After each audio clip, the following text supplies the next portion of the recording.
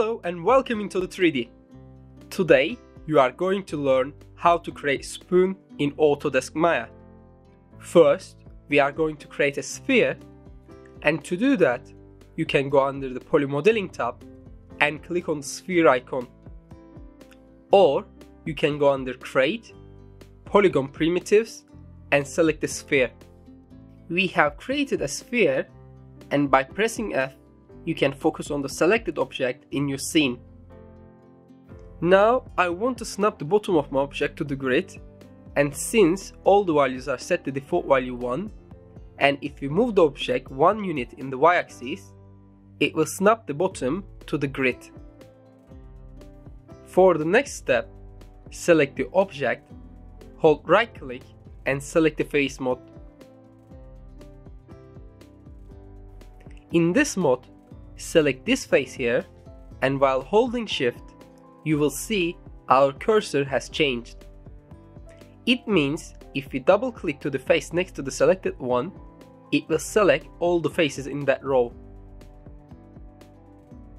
Hit delete and you will see that we have opened a gap between the top and the bottom part. Double click one of the faces on the top and it will select all the top faces, but not the ones on the bottom, because this part doesn't have any connections with the top anymore. Hit delete again and just leave the bottom part. Now if you go to object mode again, press W to select the move tool, and you will see that our object's pivot point currently set to its default position. It means when I move the object, it will move from here, or if I scale the object, it will scale it from this position, and this is not what we need. We need to scale the object from the bottom point, and to do that, first select the move tool, press D on your keyboard, and you will see that the shape of the pivot point has changed, and it means now we are able to move the pivot point without moving the object. Now we want to snap this pivot point to the bottom point of the object, and to do that you can click on this icon and it enables to snap the point option, or you can hold the V on your keyboard and you will see that every time I click the V key on my keyboard, it enables the snap the point option, and disable it as soon as I release the button. So while holding V on my keyboard, I will move the pivot point to this point on the bottom, and when you are happy with the position of the pivot point, press W and you will see that our pivot point set to the bottom of this object. Now press R on your keyboard and scale the object on the y-axis.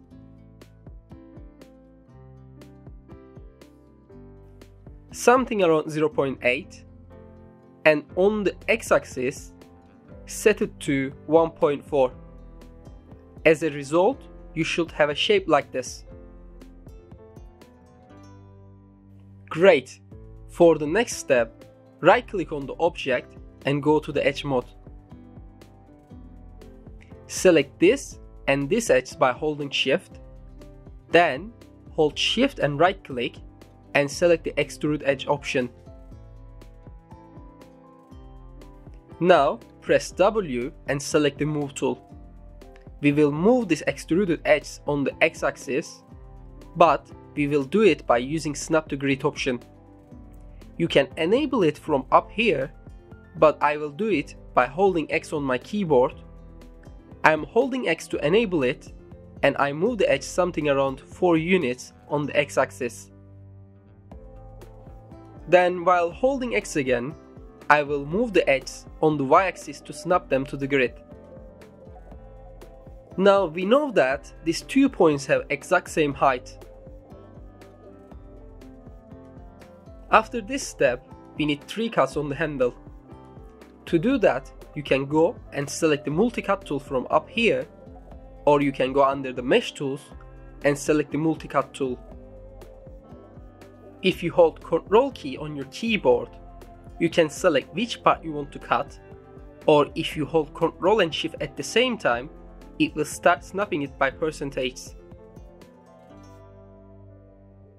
50% means this is the middle of the object, so we need one cut here. Again, by holding Ctrl and Shift, we will cut it from the top, and we will do the same thing for the bottom. Great! After this step, go to the Object mode, hold Shift and right click, select the Extrude option and change thickness something around -0.05. If you want to make it thicker or thinner, you can play around and make it any size that you like.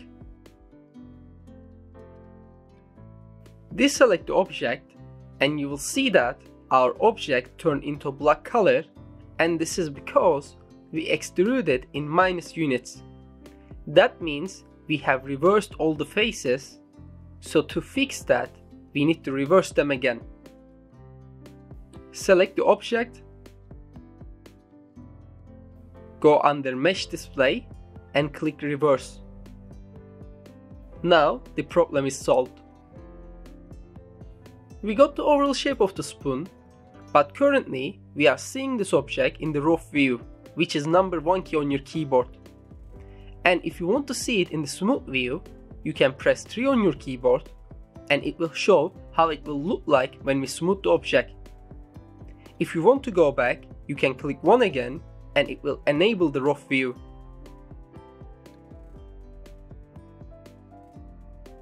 Now hold Shift and right click and select the edge mode.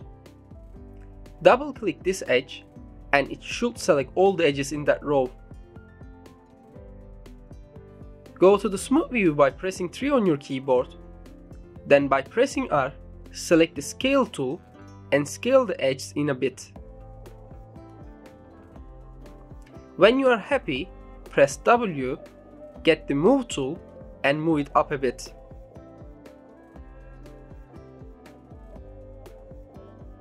Something around this.